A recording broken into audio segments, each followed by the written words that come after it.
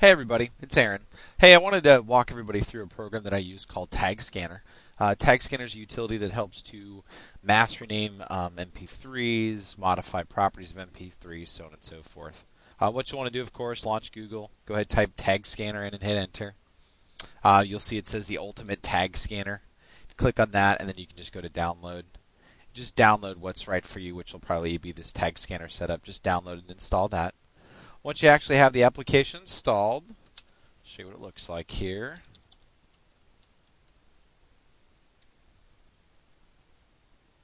Okay, TagScanner is a little utility that basically you can load up your MP3s, and what I've primarily used it for is for mass renaming my MP3s.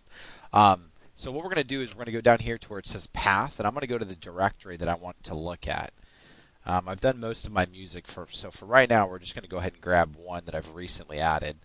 Which is pink.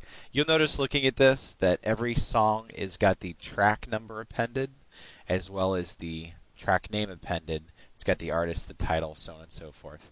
Right now we're on the tab Music Renamer, which is what we're going to actually use. So you'll notice right now the Music Renamer is set to artist and title.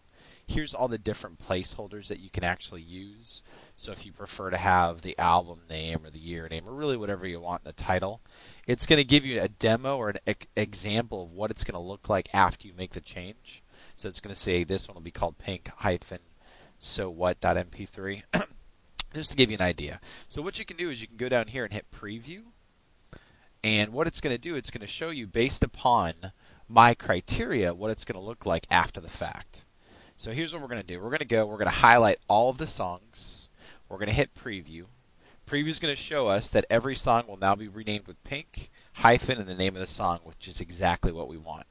At this point, we're going to go ahead and hit rename. You're going to notice you'll receive confirmation. Everything's going to say OK. So we're going to go back to the Music Renamer.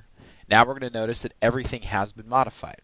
Now another property of this application is if you go into the tag editor, if you click on a song, this allows you to easily change some of the information on a given song.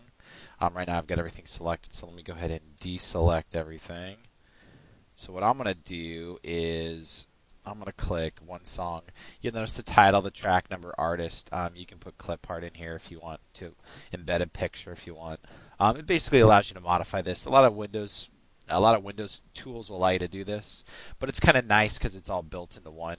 I've not really played around with too many of the other items. There's a tag processor and a list maker.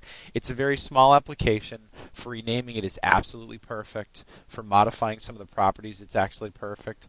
One thing I've noticed when I import a lot of MP3s is sometimes the album won't be on there. So what you actually can do is you can highlight them all, and you can go in and add the album information. So let's say we went ahead and we changed this to Funhouse 1.